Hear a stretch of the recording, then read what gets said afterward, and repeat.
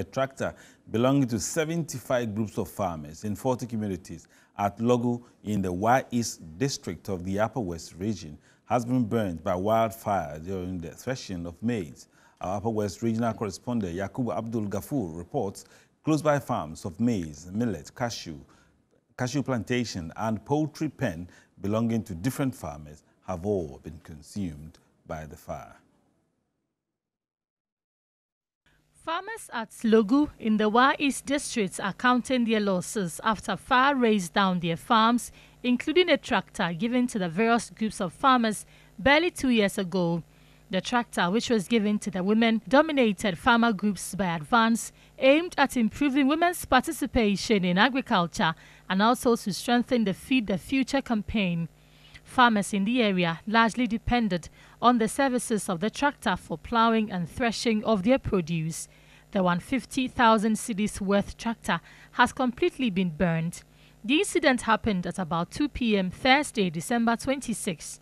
The farmers managed to salvage a few bags out of the 2-acre of maize farm.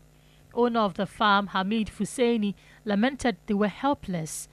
We're trying to quench the fire with water and then sun, but unfortunately on our part we couldn't do it.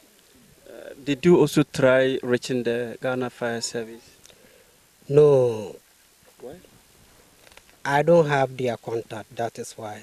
The tractor operator, Samson Dramani, told TV3 that the fire took them by surprise. We are all on the machine, we were busy working on it, and then the time we realized fire too was burning. So the fire too was far away from us. We didn't know that the fire would get to us. So I'm on top of the machine. The time I realized that the fire was coming, I just get down and I ran to take the machine and then run away.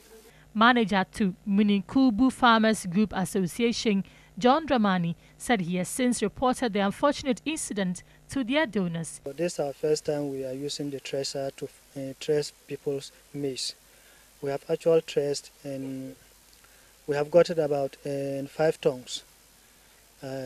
So we were called to go to another community. As I said, we are working within 40 communities.